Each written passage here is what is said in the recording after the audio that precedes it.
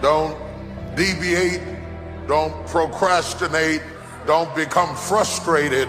All you have to do to win this battle is stay on track. There are moments that try the human soul so violently and so perplexing that if the truth were told, all of us have had moments that we wanted to throw up our hands and walk away.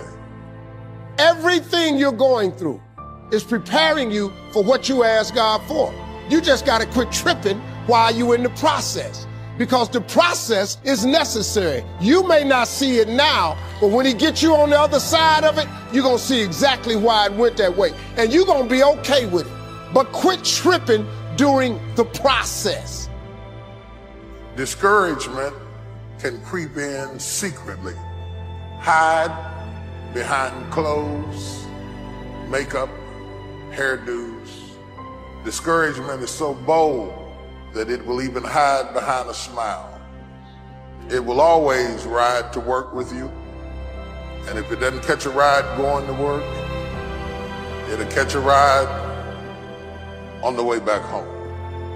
If you listen at discouragement, it will cause you to make bad decisions. It will cause you to think that life is not worth living, and secretly behind the facade of a smile and a good morning and a praise the Lord and a how are you, you will wonder if you're ever going to get out of what you're into. Oh Lord, why me? You ain't the only one. Oh Lord, why me? You ain't the only one.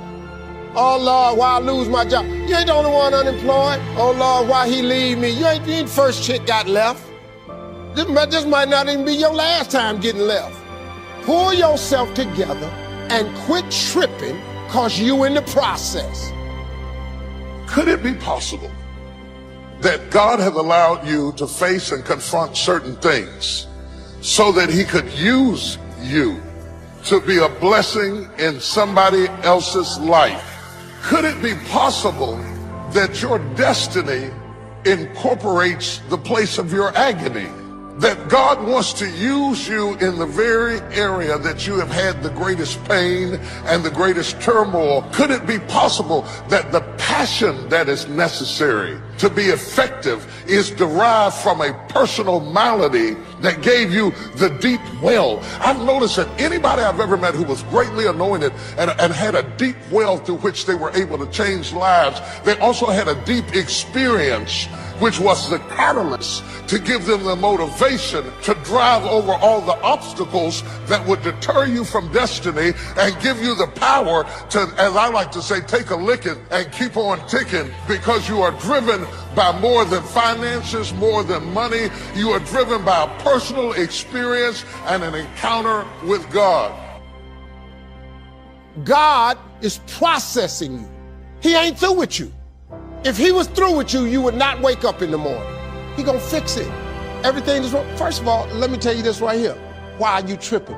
I look back on my life and all that I've been through. So the stuff I'm currently going through, I have built up enough reservoir that living in the car taught me that this ain't it.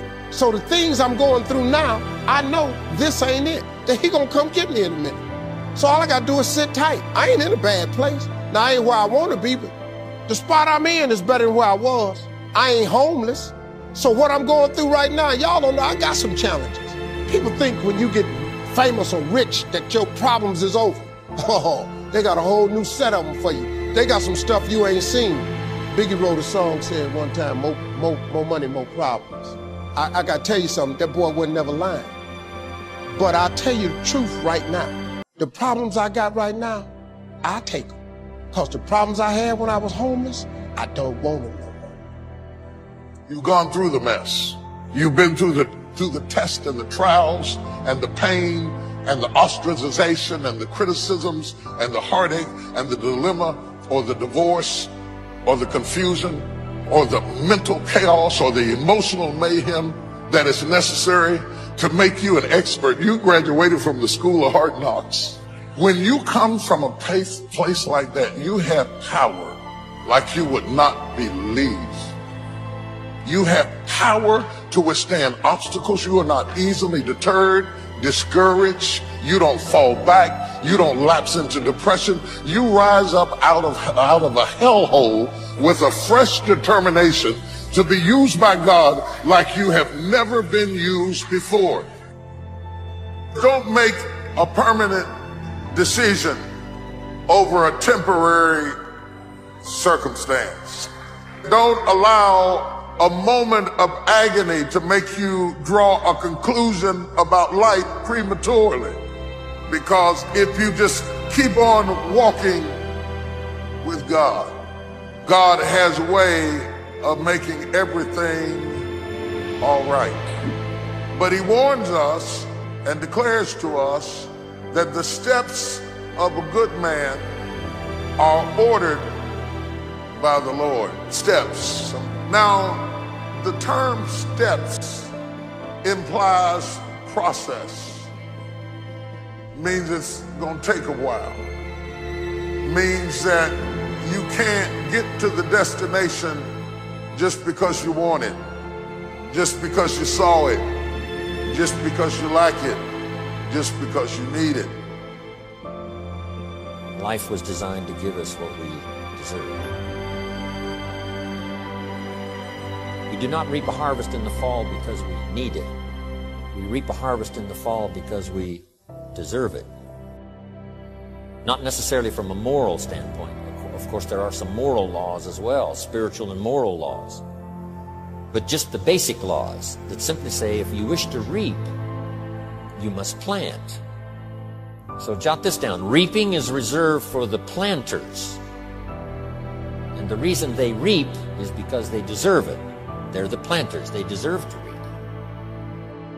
Interesting Bible phrase that says, if you keep knocking, you'll find open doors. Good phrase to jot down. If you keep knocking, you'll find open doors. Doors of opportunity. Doors of a chance to meet someone. Doors open for association. Doors open to find someone special. Doors open to find a unique business colleague. If you keep knocking, doors of opportunity are open to those who continually knock. So we don't find open doors of opportunity because we need them. We find them because we deserve them. Only those who knock deserve to find an open door.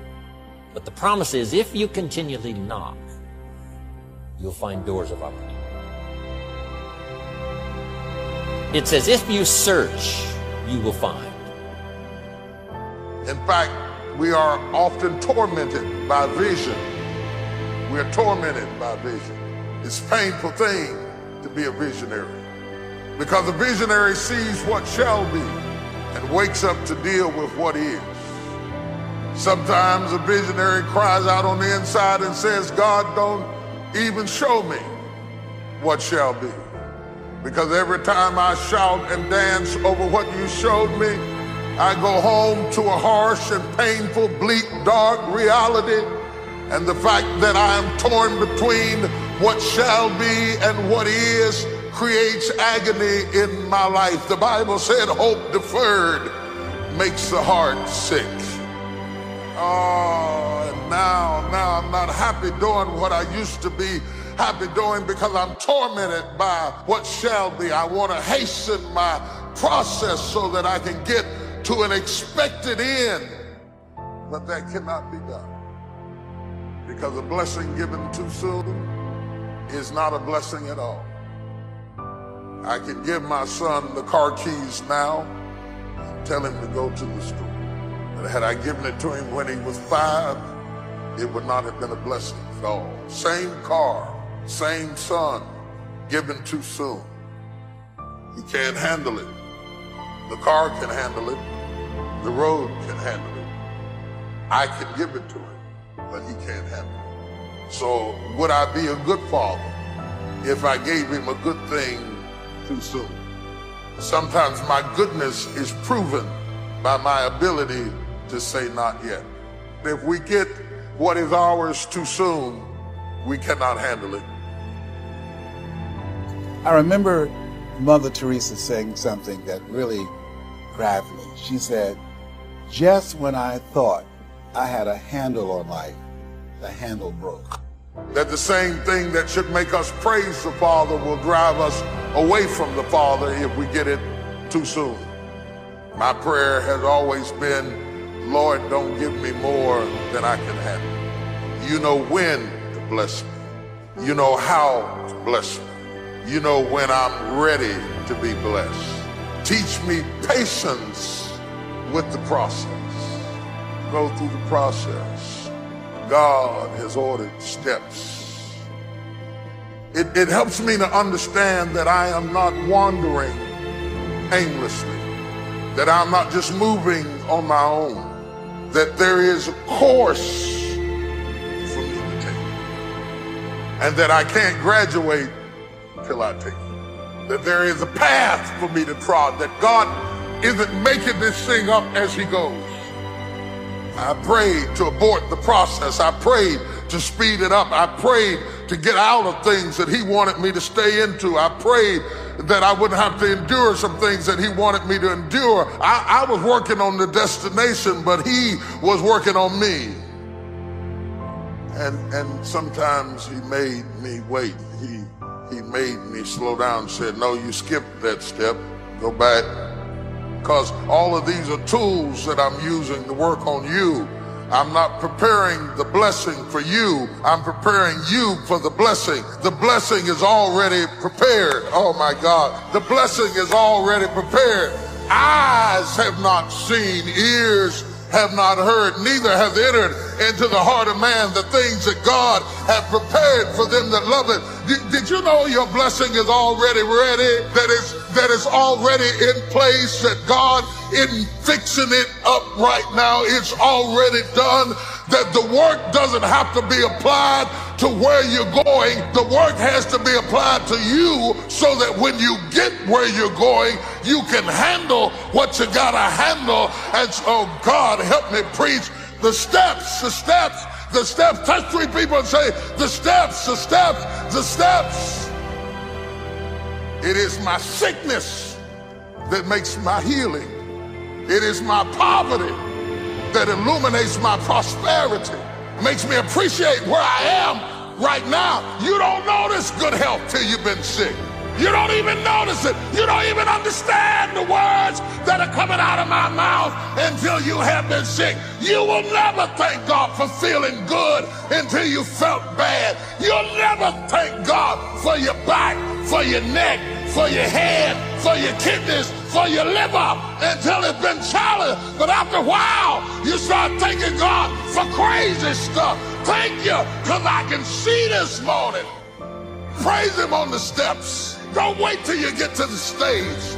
Don't wait till you get finished. Don't wait till everything is in order. But every now and then, you ought to stop right in the middle of the step and say, Lord, I thank you. I'm not where I'm gonna be, but I'm glad I'm not where I used to be. Lord, I thank you.